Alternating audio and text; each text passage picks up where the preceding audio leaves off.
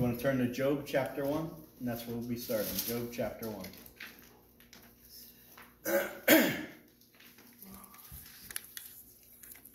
Kind of in the middle of your Bible before Psalms, Job chapter 1.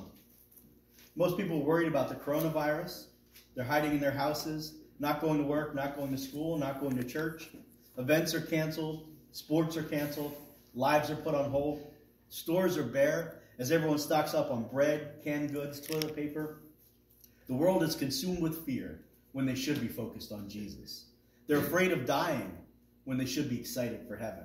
They're looking to the president, the governor, the CDC, the news, the internet for answers when they should be looking to Jesus for the answers. They're trusting in hand sanitizer and self-quarantine to protect them when they should be looking to Jesus to save them. So whether you acknowledge it or not, God is still on the throne. We still have a Savior. This world still belongs to God, and God's word is still the truth. His promises are still valid in the year 2020. He's bigger than any virus, greater than any panic, sovereign over all.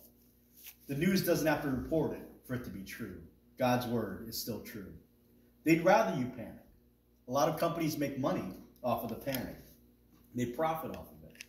The government gains way more control over people when we're panicking than we'd normally give them.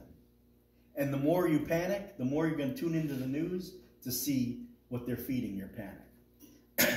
But no matter what else is happening, no matter what else is going on in this world, Jesus is still the center of life. And if the world is ending, that means Jesus is coming back soon. Will the news report on that? Probably not. So we'll start in Job 1, verses 20 through 22. Job 1, verses 20 through 22. At this, Job got up and tore his robe and shaved his head. Then he fell to the ground in worship and said, "Naked I come from my mother's womb, and naked I will depart. The Lord gave, and the Lord has taken away. May the name of the Lord be praised." In all this, Job did not sin by charging God with wrongdoing. Job went through an awful lot more than any of us currently are, yet he still trusted in God through it all. We start life with the same thing, nothing but Jesus. And then our lives are what we make of them. Some people choose to walk with Jesus. Some people choose to leave Jesus behind. Some people go it alone for a while and then eventually realize they need to walk with Jesus. But we all enter the world with nothing but Jesus. And we all leave the world the same way we entered it, with nothing but Jesus. And those who have Jesus have everything. They go on to eternal life in heaven. But those who do not have Jesus end up with nothing but eternal torment. He's at the beginning and the end of your life, but is he at the center of your life? That's what's important. Let's go to Revelation chapter 21. Last book of the Bible, Revelation chapter 21, and we'll read verse 6. Revelation 21, verse 6. And we're going to read the first part of the verse. Revelation 21, verse 6. He said to me, "It is done. I am the Alpha and the Omega, the beginning and the end." Jesus is the Alpha and the Omega, the beginning and the end of everything. Heaven, earth, humanity, your life. He bookends everything in this life and everything in the next life. Jesus is always the key, always the answer, always the right path. And he's always there. What matters is what you do with him. Will you let him in or will you lock him out? Will you walk with Jesus or will you run away from his path? So if Jesus is the beginning and the end, let's look at the beginning. We'll go to John chapter 1. The Gospel of John chapter 1. And we'll read 1 through 5. John chapter 1, verses 1 through 5, the beginning. In the beginning was the Word, and the Word was with God, and the Word was God. He was with God in the beginning. Through him all things were made. Without him nothing was made that has been made. In him was life, and that life was the light of men. The light shines in the darkness, but the darkness has not understood it. This is talking about Jesus. Jesus is the fulfillment of the Word of God in flesh, the Word of God come to life. He was with God at the beginning, the creation of the world. Before there were people, plants, animals, before there was an earth, there was Jesus. There was just darkness, and Jesus was the light shining through that darkness and overcoming that darkness, making that darkness livable for the humanity that was yet to come. Let's go to Genesis chapter 1, and we'll read verse 1, the very beginning of the Bible. Genesis 1, verse 1.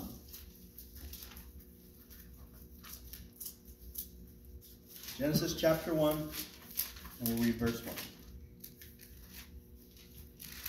1. In the beginning, God created the heavens and the earth. Simple statement. We've all heard it before. But in the beginning, God created everything. The sun, the moon, the stars, the planets, people, animals, plants, oxygen, everything on earth God created. But he didn't do it alone, because God wasn't alone. Jesus was there with God at the beginning. Let's go to verse 26. Verse 26. Then God said, "Let us make man in our image and in our likeness, and let them rule over the fish of the sea and the birds of the air, over all the livestock, over all the earth, and over all the creatures that move along the ground." Do you notice the pronouns there? They're plural. Us, our. It means God wasn't alone. Jesus was with God at the beginning of the world and at the beginning of humanity. When the first humans were created, Jesus was by God's side. God loves you so much that he created a Savior for us before there was anyone yet to save. That's God's love. Let's go to Genesis 2, verses 8 through 10. Genesis 2, verses 8 through 10. Now the Lord God had planted a garden in the east in Eden, and there he put the man he had formed. And the Lord God made all kinds of trees grow out of the ground, trees that were pleasing to the eye and good for food. In the middle of the garden were the tree of life and the tree of knowledge of good and evil. A river watering the garden flowed from Eden. From there it was separated into 4 headwaters. Jesus was there at the beginning of earth. Paradise on earth, the Garden of Eden. God created the Garden of Eden as the perfect home for his creation, humans. And he put everything in that garden that we needed. Plants, fruit, water, a river, companionship. And Jesus was right there with God, loving God's creation. Because the only thing we truly need is Jesus. And God gave us the one thing we truly needed, Jesus. And we were meant to live in the paradise of heaven with God forever, heaven on earth, the Garden of Eden. But we didn't follow his perfect plan, so we brought the Garden of Eden and eventually the earth to an end. We went off script. We took our own plan instead of God's. So that's the beginning. Let's look at the end. Revelation 19. Go to Revelation 19. And we'll read verses 11 through 13. Revelation chapter 19, verses 11 through 13. I saw heaven standing open, and there before me was a white horse, whose rider is called Faithful and True. With justice he judges and makes war. His eyes are like blazing fire, and on his head are many crowns. He has a name written on him that no one knows but he himself. He is dressed in a robe dipped in blood, and his name is the Word of God. Just like in the beginning, this is Jesus, the fulfillment of God's word come to life in flesh, bringing God's reckoning to the sinful mess we've made of God's creation. Jesus was there at the beginning, and he'll be there at the end. When he comes back, it won't even resemble the world that his Father created. He will be judge, jury, and executioner. His robe is dipped in the blood of his sacrifice, and he will cleanse God's creation of their filth of sin and unbelief. Let's read 14 and 15. The armies of heaven were following him, riding on white horses and dressed in fine linen, white and clean. Out of his mouth comes a sharp sword with which to strike down the nations. He will rule them with an iron scepter. He treads the winepress of the fury of the wrath of God Almighty. Just like in the beginning. God isn't alone, Jesus isn't alone. God's still on the throne, and Jesus is still his son. Jesus is Lord, Jesus is God, Jesus is the Word of God. And Jesus will lead the armies of heaven to dole out the fury of the wrath of God. He will strike down God's enemies with the sword of the Spirit, the Word of God, the only truth there is. This is the news we should be tuning into. This is the truth we need to know. This is what we need to spread on Facebook. The sword of the Spirit is a powerful weapon, but if you don't use it, it will be used on you. As the prophet Joel says, the day of the Lord is great, it is dreadful. It depends on which side of it you're on. Let's read verse 16. On his robe and on his thigh he has the name written, King of Kings and Lord of Lords. And that's what Jesus is. He's the King of kings and Lord of lords, the Alpha and the Omega, the beginning and the end of everything. He should be the president and governor of your life. He should be the CDC and hand sanitizer that protects you. He's the sin sanitizer, the life giver, the salvation that we need. Quarantine yourself within God's ark of safety. Don't keep a social distance from your Savior.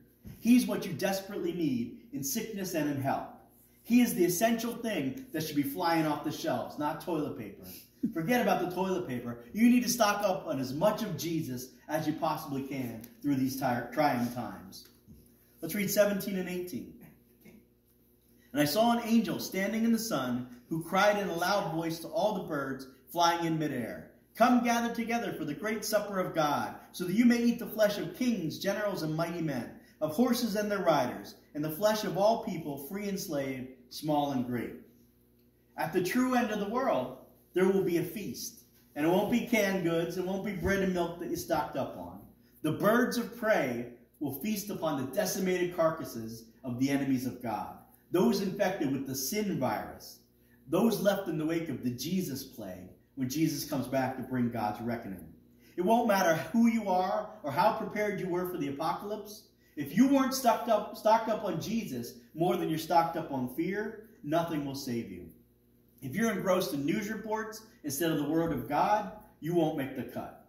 You'll be one of the have-nots, bird food, roadkill, collateral damage left in the wake of the battle. Let's read 19 through 21. Then I saw the beast and the kings of the earth and their armies gathered together to make war against the rider on the horse and his army. But the beast was captured, and with him the false prophet who had performed the miraculous signs on his behalf. With these signs he had deluded those who had received the mark of the beast and worshipped his image. The two of them were thrown alive in the fiery lake of burning sulfur. The rest of them were killed with the sword that came out of the mouth of the rider on the horse, and all the birds gorged themselves on their flesh. Jesus was here at the beginning of the world, and he'll be here at the end of the world. The people of this world will still trust in their own solutions. They'll actually stand in opposition to their own Savior, mocking the wrath of the Lord God Almighty. They will be led like lambs to slaughter, like sheep to hell, mocking God instead of panicking. That's when they should panic. That's when they should be afraid, when the wrath of God is coming. It's the one time they won't bother to pay attention, because it won't be on the news. And it will cost them everything. If you follow a God, lowercase g, that can't save you, what's the point of following? Let's go to chapter 21. Revelation 21, verses 1 to 7. Revelation 21, we'll read 1 through 7. Then I saw a new heaven and a new earth, for the first heaven and the first earth had passed away, and there was no longer any sea. I saw the holy city, the new Jerusalem, coming down out of heaven from God, prepared as a bride, beautifully dressed for her husband.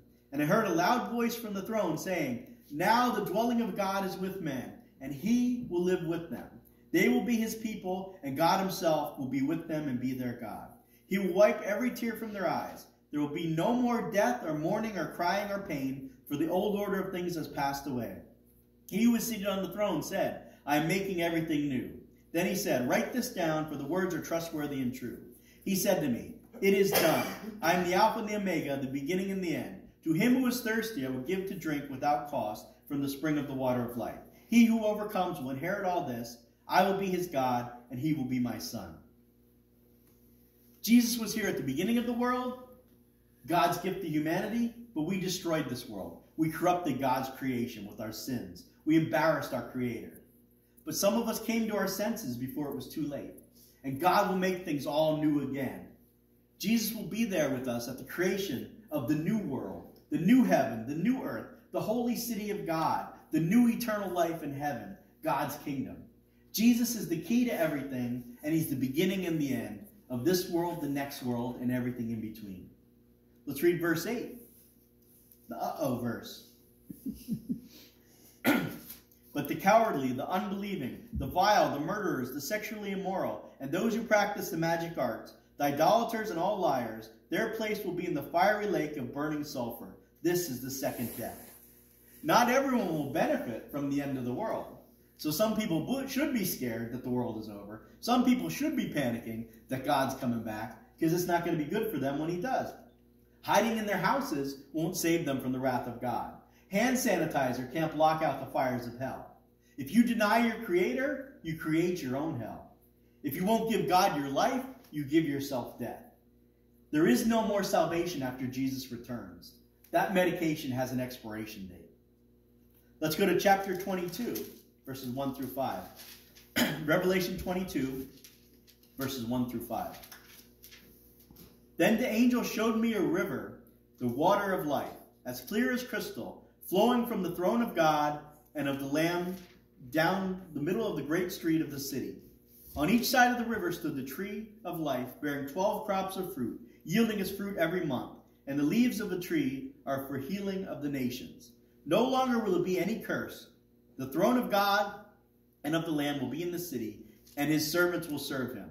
They will see his face, and his name will be on their foreheads. There will be no more night. They will not need light of any lamp or light of the sun, for the Lord God will give them light, and they will reign forever and ever. Originally, God gave us the Garden of Eden. That was our home. It was a paradise for us to live in.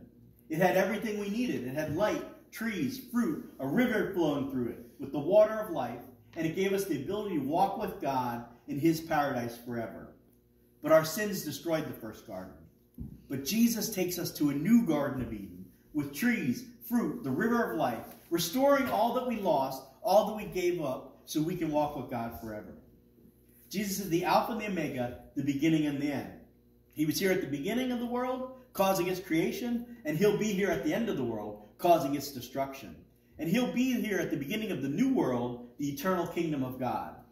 He was the beginning and the end of the Garden of Eden, and he'll be the beginning and the end of the new Garden of Eden, God's new creation.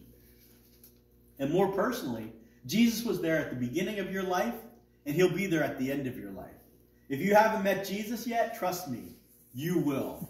You will meet your Maker.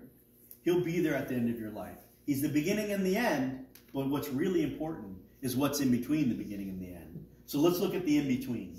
We'll go to Matthew chapter 1. Gospel of Matthew chapter 1. And we'll read 18 through 21. Matthew chapter 1, verses 18 through 21. This is how the birth of Jesus Christ came about. His mother Mary was pledged to be married to Joseph. But before they came together, she was found to be with child through the Holy Spirit. Because Joseph, her husband, was a righteous man and did not want to expose her to public disgrace, he had mind to divorce her quietly. But after he considered this, an angel of the Lord appeared to him in a dream and said, Joseph, son of David, do not be afraid to take Mary home as your wife, because what is conceived in her is from the Holy Spirit. She will give birth to a son, and you are to give him the name Jesus, because he will save his people from their sins. Jesus left the paradise of heaven to come to earth, born into humanity, to save us from our flawed humanity. The beginning of Jesus' earthly life was also the beginning of your new life and salvation. Let's go to Matthew 27. Matthew chapter 27. And we'll read 5 through 7. Matthew 27, verses 5 through 7.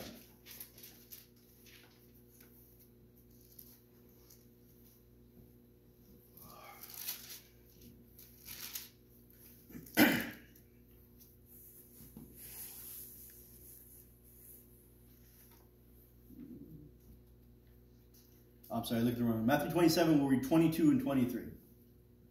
Matthew 27, verses 22 and 23. What shall I do then with Jesus who is called Christ? Pilate asked. They all answered, Crucify him. Why? What crime has he committed? Asked Pilate. But they shouted all the louder, Crucify him.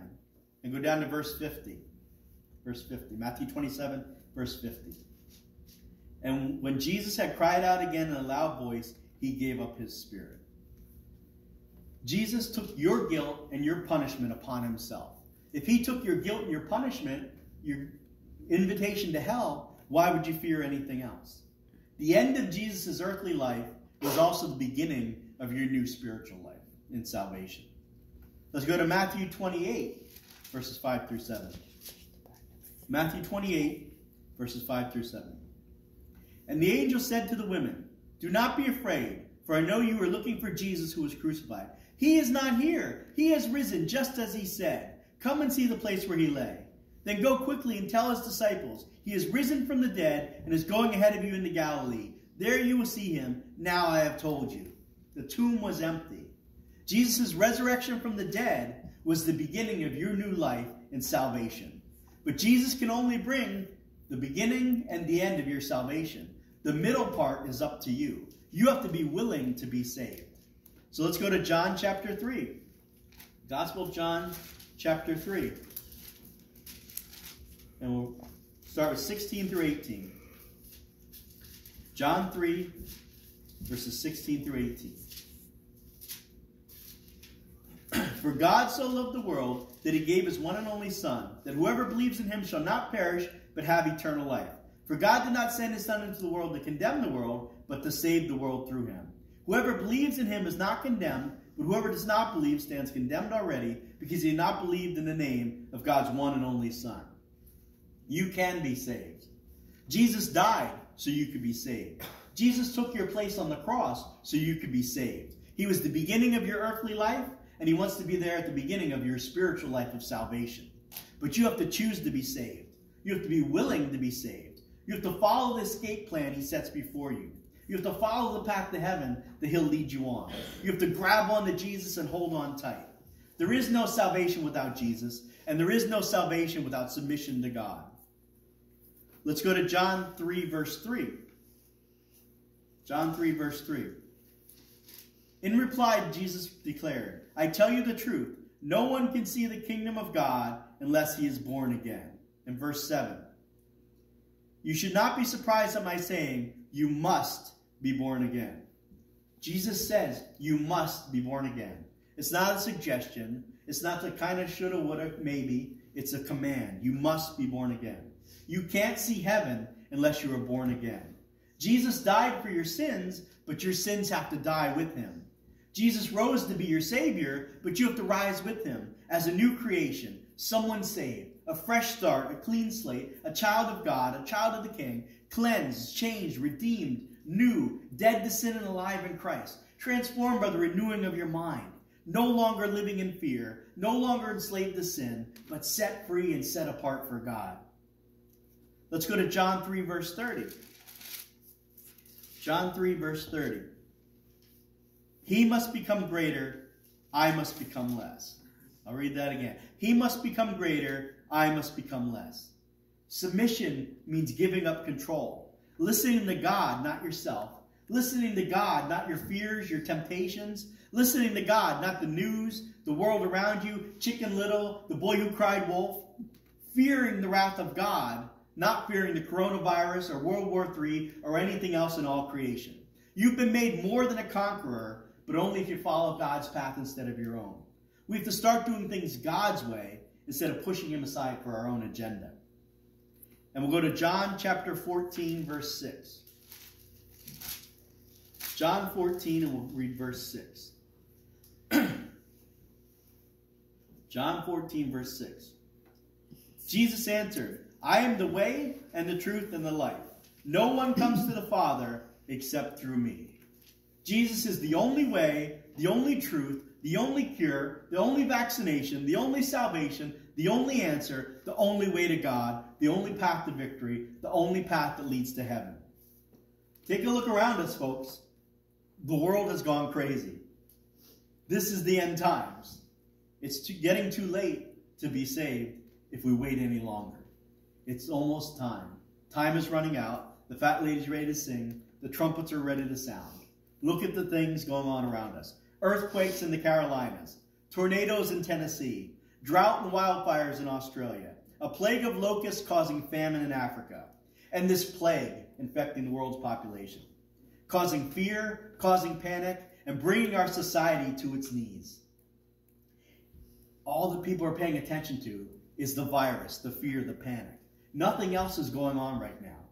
Satan wants us to be in fear. Satan wants us to turn on each other. Satan wants us to be distracted. Satan wants us to stop trusting in God. Satan wants to win the battle. But you weren't made to have a spirit of fear. You were made to have a spirit of power, of faith, to do all things through Christ who strengthens you. You were created to be saved, spared, redeemed, belong to God, submit to God, and spend all eternity in paradise with God. If you get sick, you're sick, but with God.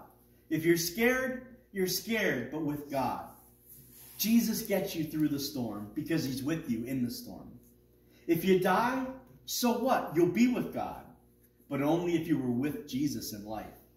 Jesus is the Alpha and the Omega, the beginning and the end of all things, either your salvation or condemnation, whichever you choose. So Lord God, we thank you. We don't have to fear. We don't have to be afraid. We don't have to panic if we trust in you. No matter what goes on in this world, no matter what happens, no matter how many things are canceled, no matter how many lives come to a halt, all we have to do is look to you for the answers, trust in you for the salvation, and follow you all the way home. You sent a shepherd to lead us sheep, and without you, we're just lost sheep, wandering into danger. Easy prey.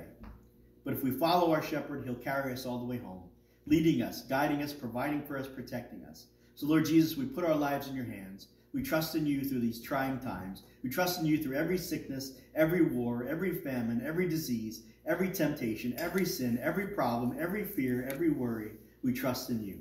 So we put our lives in your hands. We put this coronavirus in your hands. We put this world in your hands because there's no better place to be. In Jesus' name, amen.